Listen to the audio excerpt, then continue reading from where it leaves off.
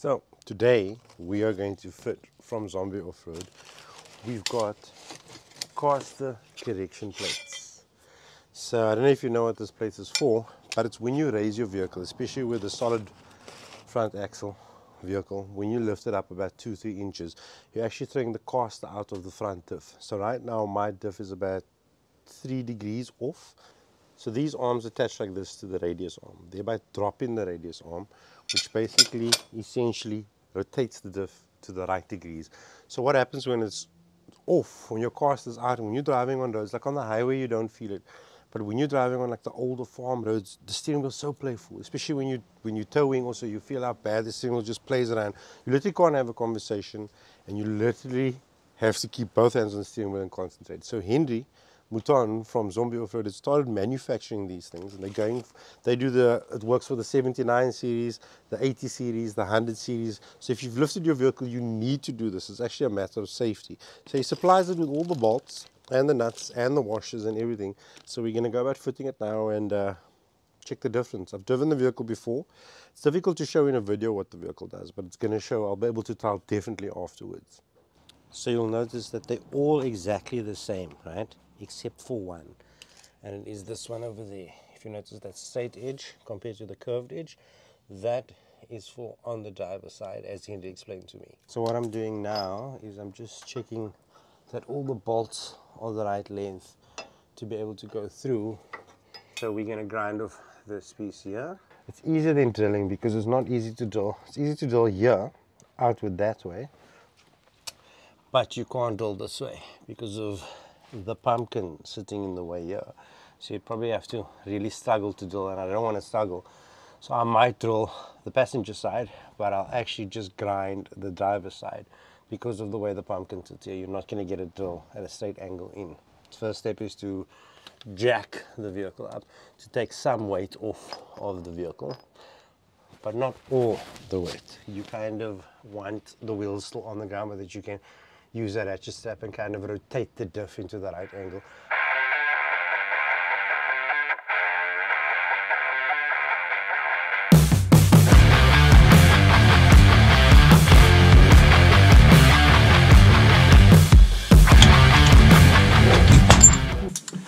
And we'll loosely just see what we're doing.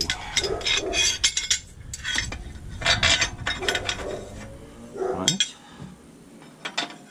One there, and then we basically whoops.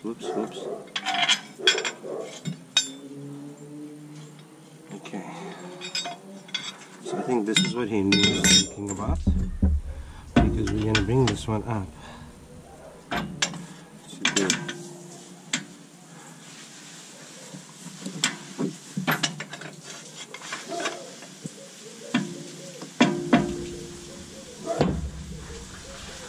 So it's going to go about here. Right.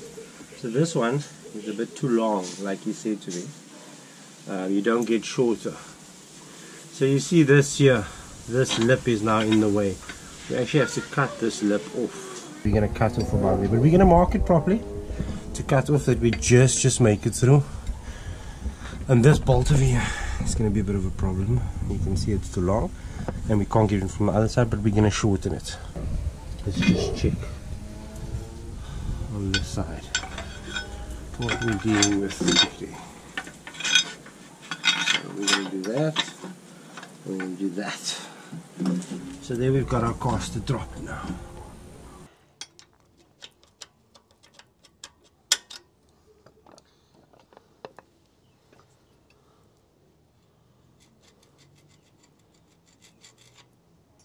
Okay. So there I can actually see the angle there. Let's go for it. Let's just get that baby there. Grinder.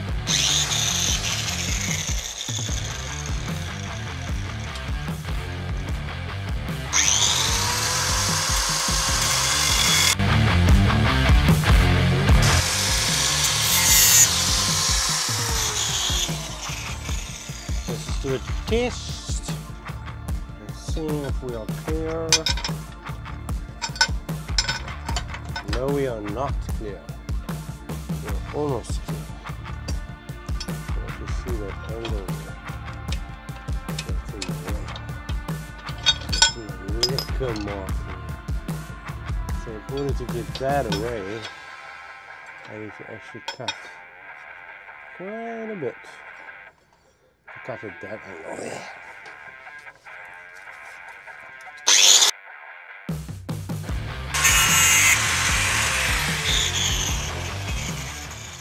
Right, moment of truth. Please be right. Right. We are 120% right there. There's like a millimeter to spare. So now we need to mimic that over there. So if we look at that, it's exactly the same. So let's go on, cut that one.